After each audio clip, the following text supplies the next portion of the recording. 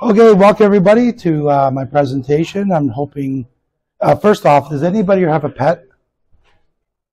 Not a cat and a dog. I'm talking about the computer. Yes. If you are, you're in the right presentation. Thank you for coming.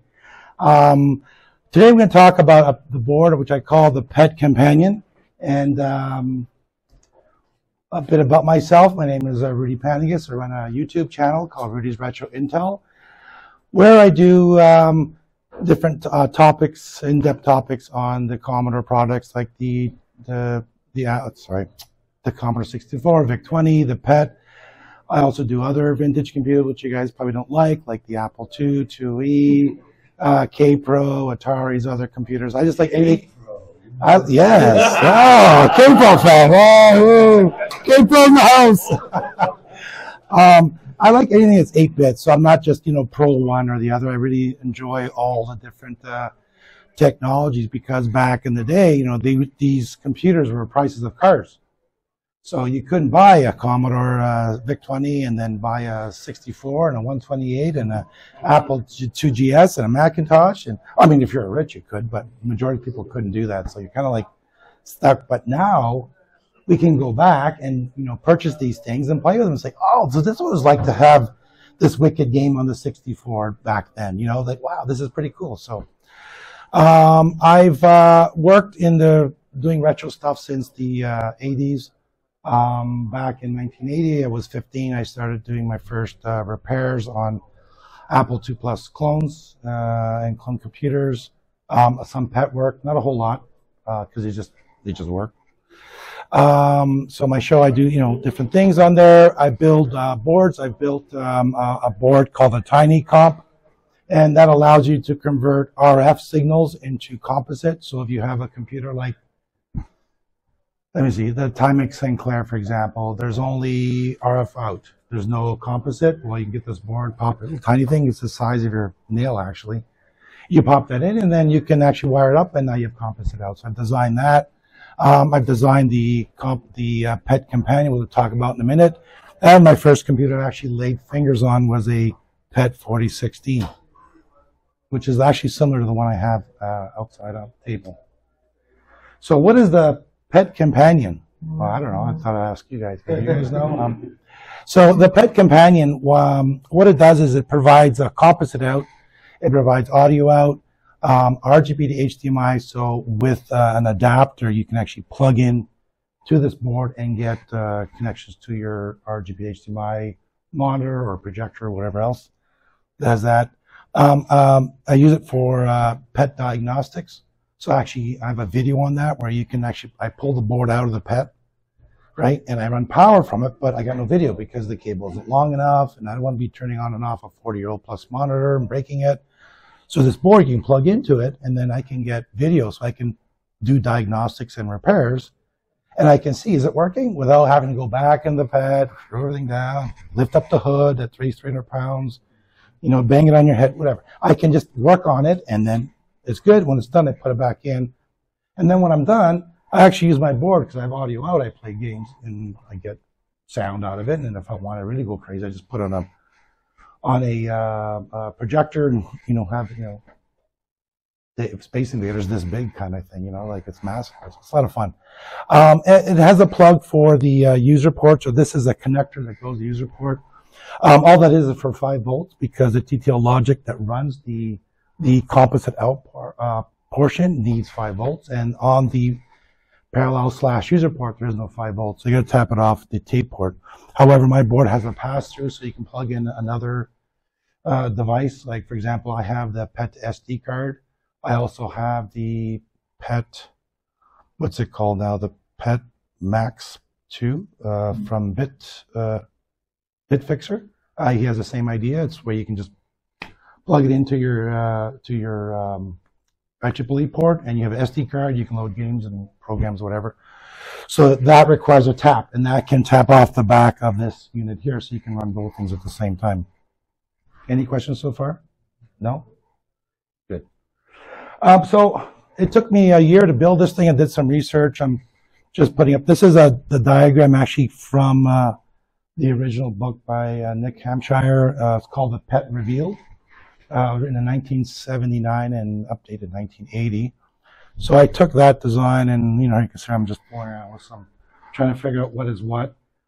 And I put the board together and this is what happens. Like, yay, I'm getting some crappy picture. Yay, look, it's like, back in the day, I used to get really bad HBO signals. But, yeah, so it didn't work right away.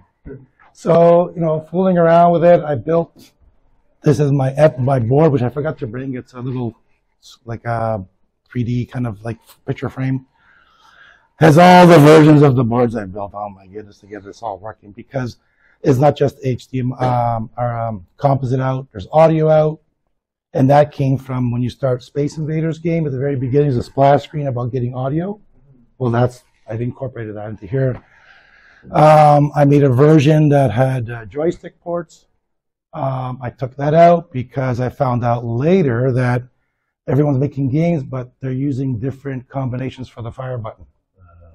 So I was like, I'm not writing a 160-page manual just how to use a joystick on this thing. It's like, no. Now we're going beyond the scope of this project. So I built a couple of boards, and then I finally got it working. So that's what we have today.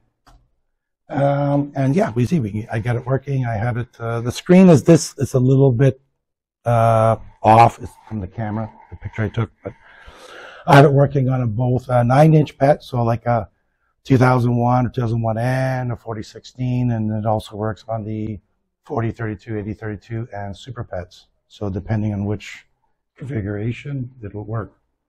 So what's the difference between the two? Well, the 9-inch PET is you just plug it in and it works. There's no need to do anything. The 12-inch PET's a little bit different. If you're just getting audio out, or you just want HDMI out, it works no problem. If you want composite out, you have to replace a ROM on the 12-inch PET, so like the 8032, 4032, Super PET, and that ROM will give the signal a proper NTSC signal. The 9-inch PET produces a 15 kilohertz signal, where the 12-inch PET produces a 20 kilohertz signal, so it's not really compatible. So if you plug it in, it's not going to work. You're going to get like that first picture I showed before. And here's just a picture from a video I made. This is my 4032. I had a problem with the screen that was wiggling. After a while, it was going like this. Like, did I been drinking too much, or is this PET moving? And it wasn't me, because I was just drinking water. So I did a video on it, and it was this circuitry in here, just this IC that needed to be pulled out, cleaned with the oxide, and then put back, and fixed it. However, I brought this up because I want to show down. This is the 12-inch PET board, and here is the new edit ROM that I put in. This is also available on my GitHub page. So if you're looking at getting this board, it's all there, the manual, this EEPROM you'll have to burn. And it's the board I have here now. This board is the two previous one I have today. It doesn't have the RGB HDMI out, but it's the same board. And I have it connected to this external monitor, and that's working fine. So the beauty of this, like, for me, this project wasn't made for you guys. This was made for me. I'm sorry. When I was doing repairs, I was getting tired of, like I was saying, back and forth. This I just put on the bench. I can do all the measurements, get my scope, get my multimeter, do whatever I want to do. If I want to pull a chip out, I can do it and test it right away. I just plug the board in and make sure I remove the standoff so it's not standing up. So it's sitting flush, and off you go. And here's just a quick demo. Let's see, do I have any sound on this? Yeah, it's going to come up. So what I'm showing here is just the board in action. It's a less than a minute video.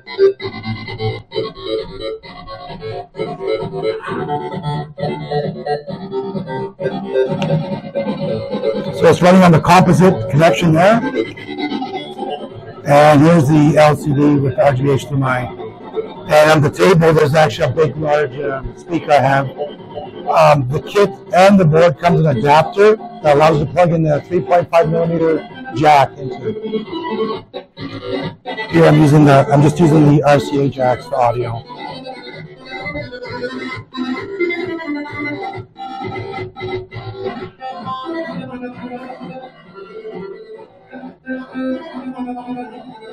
Okay, you get the picture. That's enough of that.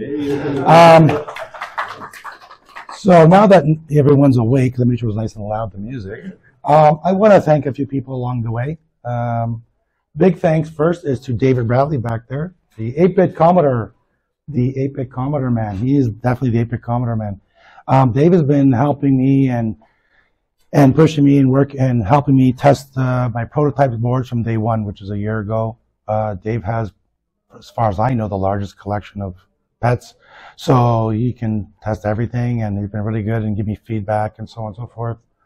The next person is Sean with Geek With Social Skills. I'm putting down their YouTube channels. Sean's been great. He's been helping me with the manual and other aspects of it. He actually was able to introduce me to a best friend of his, a good friend of his, Adrian from Asian Digital Basement. I don't know if you guys know that channel. Adrian, I sent the pre-board to both Sean, or Dave, Sean, and one for Adrian. Adrian thought, well, this is a really cool board, but it'd be really cool if you had RGB HDMI. I said, yes, okay, so let's do that. So that's how the board got that additional component. So thank you to Sean and to Adrian. Next is Stephen Gray. Stephen Gray actually is the one who developed the EEPROM, the programming for the EEPROM that will allow the 12-inch PET to work with Composite out. Next is Chuck Hutchinson. He did a fabulous job. He took the kit. I sent him a kit. He built the kit. He went over to the documentation and pointed out anything that was wrong with it. He actually made a video on assembling. So if you do buy a kit and you're not sure how to build it, just watch his video. He talks about building the kit and how it's used and the limitations of the board. And he made an addendum to his video about some things that he made assumptions that were incorrect, but he corrected them. So that was very nice. And then we also have Mike from Ravenwolf, another YouTube channel. He was instrumental. He got the first board for testing/assembly, and he pointed out some things that maybe be a bit more advantageous to change this, in the documentation for people who are, want to assemble the board and have a question with the pictures and so on. So big thanks to him. So really big thanks to everybody. And last but not least, I want to thank my wife. Oh, sorry. Actually, I do. Is World of Commodore and the TPUG group for allowing me to come. This is my first year here, and for being so nice to me, allowing me to do a presentation without charging me. So this is great. So thanks to everyone, and I hope you stick around for a few minutes. That's basically the end of my presentation. So I want to make it short because there's not really a lot to talk about, but I want to keep it open for questions. So let's move on to that. Anybody? Well, first, thank you. I really appreciate you guys coming and taking a look and spending some time here. Are there any questions? Young man at the back. Yes, sir. I'm just curious. You had the one picture with the red and white composite. I imagine one of those is like a mono signal, and the other is signal. Right. Yeah. One is. Oh, sorry. The question is on the composite and video, there was a red and a green cable. Yeah. Let me go back. Maybe this one's a good picture of it. So one is composite and one is audio. It doesn't really matter which color, as long as you match the colors properly what you're plugging into. The board is labeled on here. It says composite and audio. All the components are also labeled on the front and the back. People think, well, why would you put labels on the back? Well, if you open up a PET monitor and you take it apart, I've recapped mine, there's labels on the top and the bottom. I thought, well, this is kind of weird. Why would you want on the bottom? But when I need to look for a part, I need to look for C39. It's on the bottom. I don't have to go like this and try to figure, am I getting the right one? It's perfect. I thought, this is a fantastic idea. So I incorporated that. I know we're going beyond your question here, but that's on the bottom. And if you buy the assembled boards, they're very special. I have a spool from 1983 of solder. So I use that solder to build these boards. So it's even solder period correct. Any other questions? Yes, sir. So what do these two connectors normally output? You mean these two? No, on the PET. Oh, this is the parallel port, user port. So you can plug your printer. You can buy the, what's it called? The stupid Petrix. I hate that name. It's an adapter that plugs into this port. That allows you to get joystick ports. I'm not sure what else people do with it. I know that the IEEE, it's hidden behind the screen here, but there's an IEEE port for your printer, your drives. And this is for your tape port, but that's pretty much it. But everything that's that's coming out of this board is actually on this port. It's not like I have to run wires inside and do all kinds of weirdness. This is all stuff that's there. So I'm surprised that Commodore back in the day didn't actually make, a port in the back of the unit for audio and video, because the earlier PETs don't have a speaker like the later models have this little tiny crappy speaker inside, this little pancake. But if you're doing that, I mean, why not put audio extended external, at least composite out? Right? Does that answer your question? Yeah.